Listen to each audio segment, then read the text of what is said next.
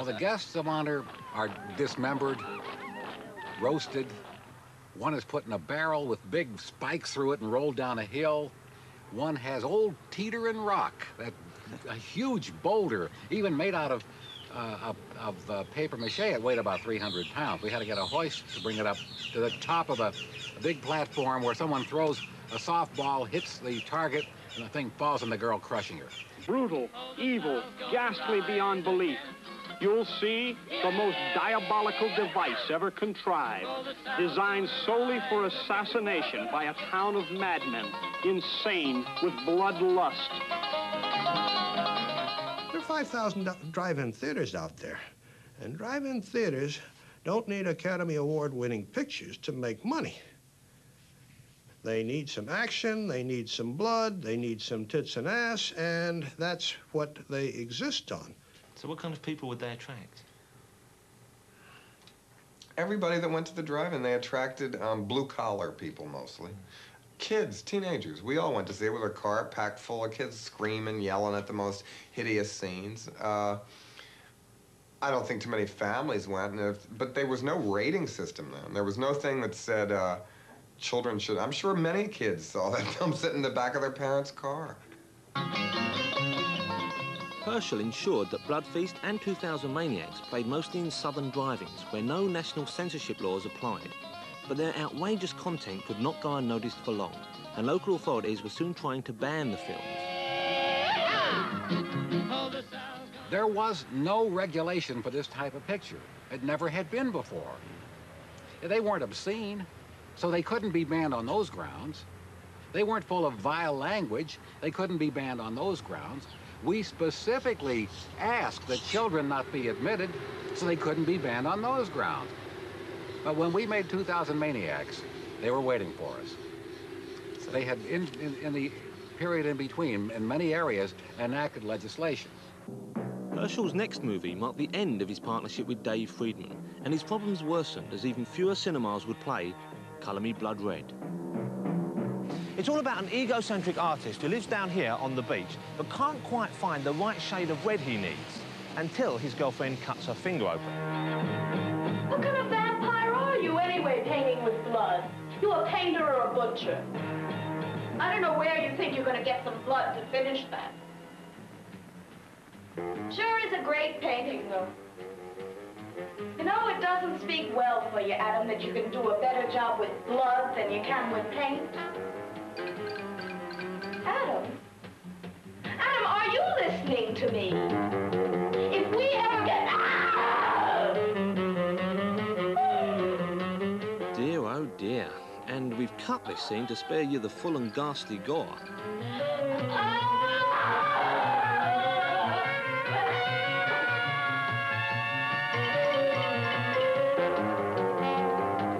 Colour Me Blood Red contains some scenes that are truly disgusting, and the censors, who had finally found out what Herschel was up to, agreed. He found it almost impossible to find cinemas that could play it. So, in true exploitative fashion, he went looking for new genres to try and pull in the crowds. Herschel dabbled with a number of other exploitation ideas. Hillbilly films like Moonshine Mountain were followed by a series of sexploitation movies inspired by the swinging 60s. Films like Suburban Roulette and one of his more forgettable efforts, The Girl, the Body and the Pill. In fact, I think we originally called it The Girl, the Boy and the Pill, and then we added a D in there to make it The Girl, the Body and the Pills. And the whole campaign of that movie was two little cartoon balloons. And this one says, do you know what they call girls who don't use the pill? And this one says, Mommy. So presumably, though, even though you were no longer working in gore, these films were quite shocking, perhaps, to some people. Well, they were in keeping with my desire to make the kind of motion picture the major companies either couldn't or wouldn't make, yes. It wasn't until 1967 that Herschel returned to the gore genre with a film he describes as his epic, A Taste of Blood. It's actually a magnificently forgettable vampire film, advertised as a ghastly tale drenched with gouts of blood spurting from the writhing victims of a madman's lust. Johnny, I hurt my finger. Come kiss it and make it well.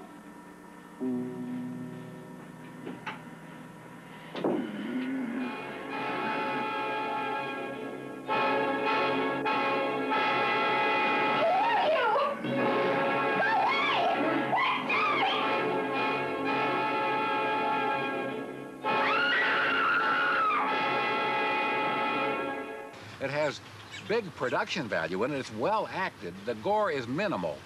And the reason that I made that picture was because theater owners would say to me on occasion, especially the chains who control so much playing time, they would say, if you would make a film with less gore, we could play it. So this was almost a step into the mainstream for you? Almost a step into the mainstream. It was a mistake. Because that step into the mainstream gave me a picture that was neither fish nor fowl. It didn't have enough, it had a lot of production value, but not enough to qualify as a major independent. And it didn't have enough gore to be considered a Herschel Gordon Lewis film, so that the gore hounds would be disappointed. It may have had slightly better production values than previous films, but the budget still didn't stretch to a trip to England. So a few stock shots had to suffice, and Herschel hurriedly stepped in to play an English seaman with the worst Cockney accent since Dick Van Dyke.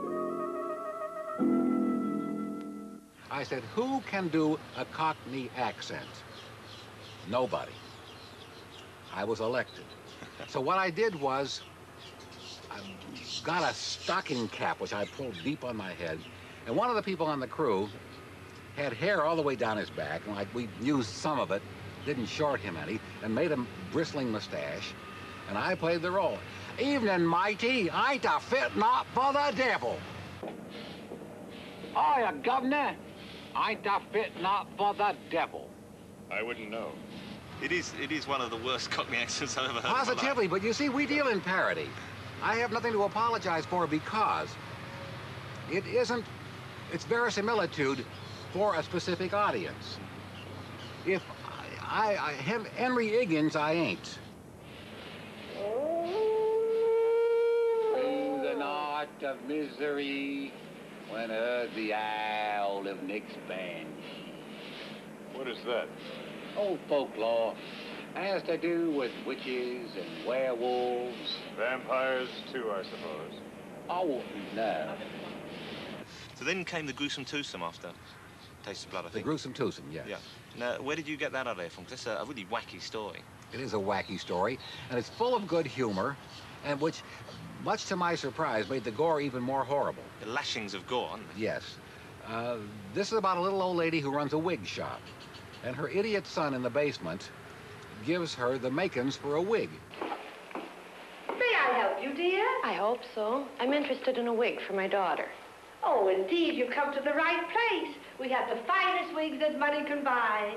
In life, we get what we order, I always say. Don't I, Napoleon? These are lovely, almost human. Well, it isn't hard to imagine how that little old lady could get wigs with real human hair. Yes, you guessed it. Her subnormal son Rodney scalps young ladies with a carving knife. The resulting scenes are utterly disgusting, but even by Herschel standards, it's a strange movie.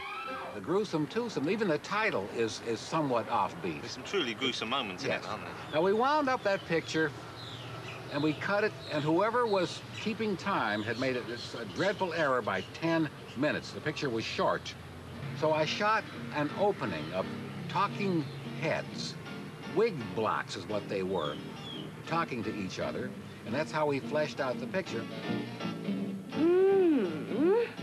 That's nice. Don't fight. Murder.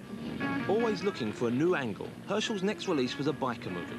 Released a year before Easy Rider, She Devils on Wheels